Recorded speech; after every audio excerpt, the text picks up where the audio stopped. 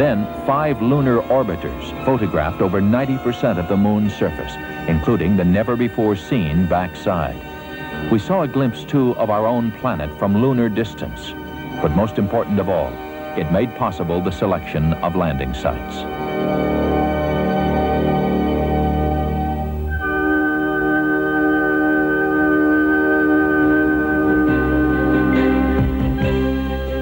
Six Surveyor spacecraft made soft landings on the moon over a 2-year period. A robot arm dug a trench. Lunar soil was like wet sand. Men and equipment could safely land there.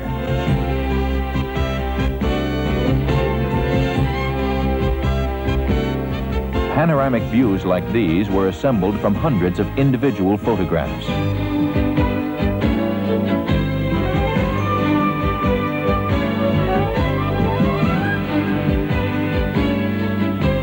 Communications via satellite exploded into a whole new industry. That first live intercontinental transmission by Telstar 1 was just the start. La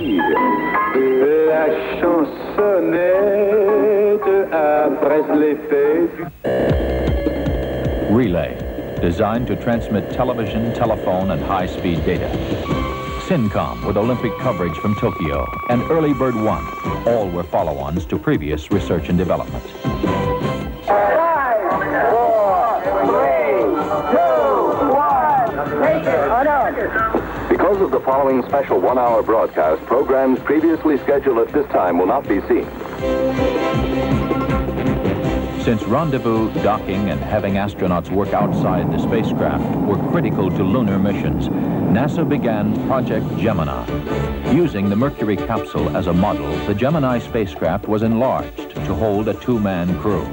Gemini would provide design answers for the upcoming Project Apollo. And who could ever forget that spectacular first walk in space made by astronaut Ed White?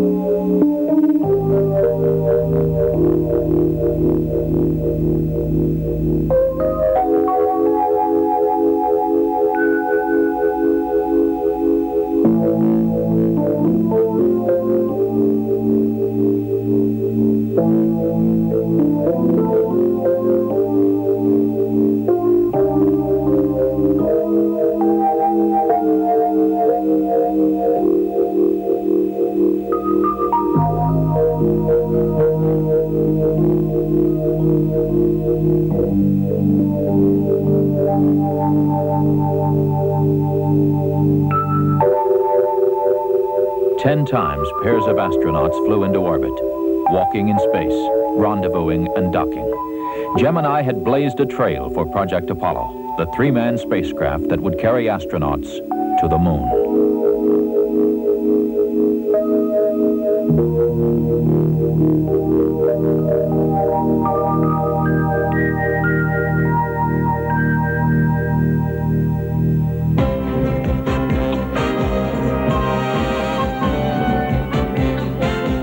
More than 8 years were poured into designing, building, testing, and preparing astronauts, rockets, and spacecraft for the first lunar landing.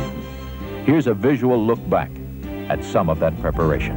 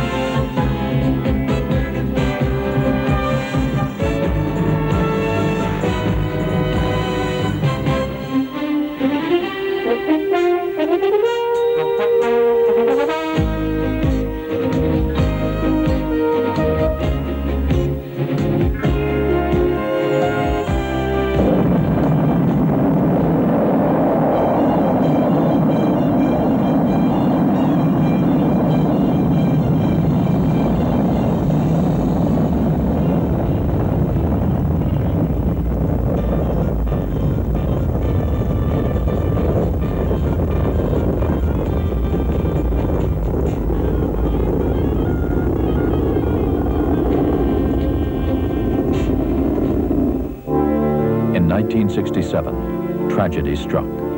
The nation mourned the loss of the crew that would have flown the Apollo spacecraft on its maiden voyage. Astronauts Gus Grissom, Ed White, and Roger Chaffee died in a flash fire as they were conducting pre-flight tests on the launch pad. The manned flight schedule was delayed 18 months as the command module underwent redesign.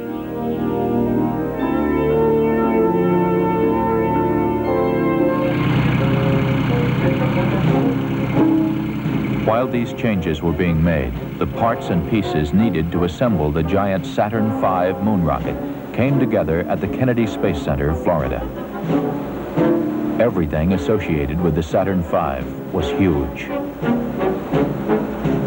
The rocket itself, the building where it was assembled, and the crawler transporter that carried it to the launch pad. The fully loaded Apollo Saturn V was 363 feet tall. Its main engines alone generated 160 million horsepower, and its fuel pumps pushed fuel to the engines with the force of 30 diesel locomotives. As Saturn V lifted off Launch Complex 39 for the first time, it weighed more than 2,800 tons.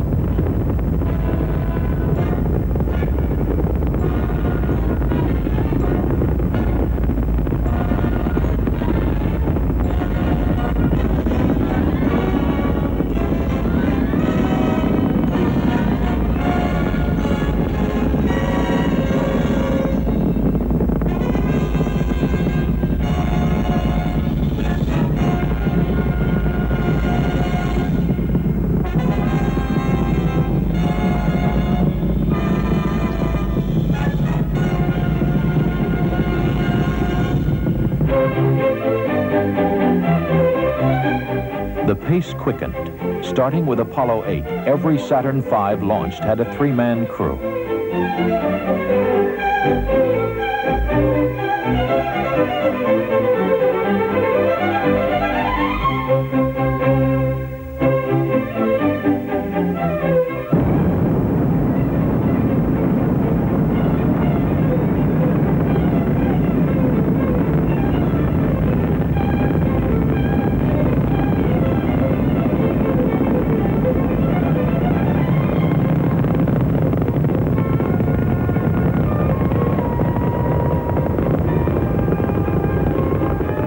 Two days before Christmas in 1968, astronauts Borman, Lovell, and Anders became the first humans to pass out of Earth's gravitational control and into that of another body in the solar system, the Moon. The hardware to travel to the Moon had worked well, and landing sites looked good.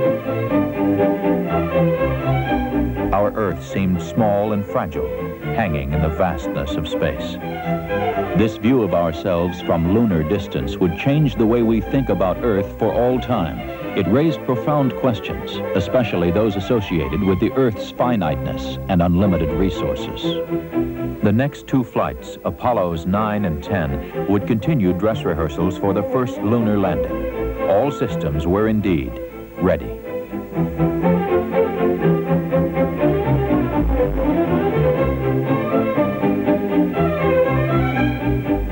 Astronauts Neil Armstrong, Edwin Aldrin, and Michael Collins would make the historic journey.